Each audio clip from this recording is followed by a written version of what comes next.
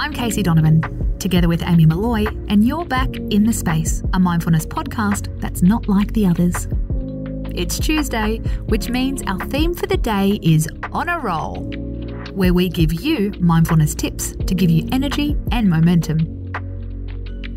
Our evening episode of The Space often focuses on relaxation, because you deserve it.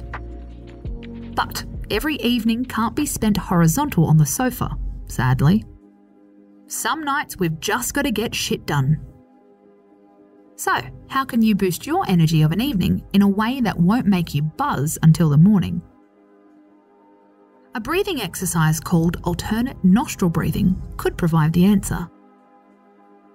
The clue's in the name.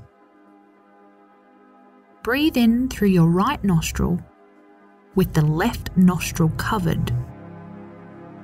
Then breathe out through your left with the right nostril covered. Now, swap over. In through your left, out through your right. Repeat this as many times as you want. Studies have found that alternate nostril breathing can reduce stress levels, improve focus, and clear foggy-headedness.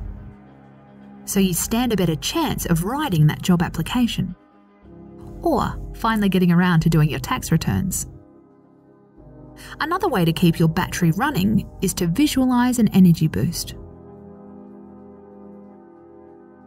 Take a minute to visualize energy building in your chest and stomach,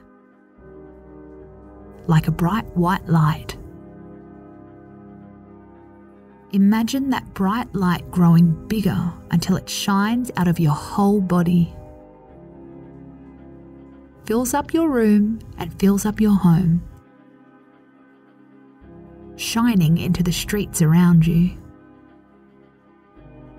It might seem a bit whack, but this trick could be the boost you need to make it to that gym class, even after a long day of back-to-back meetings.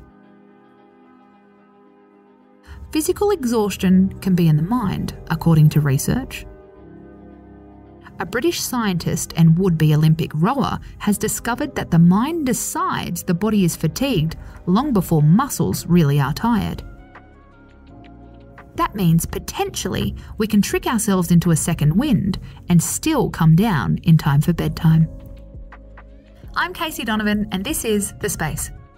Join us tomorrow when we'll discuss a common anxiety. Fuck, my phone's ringing. And how to handle it mindfully. Until then, space out.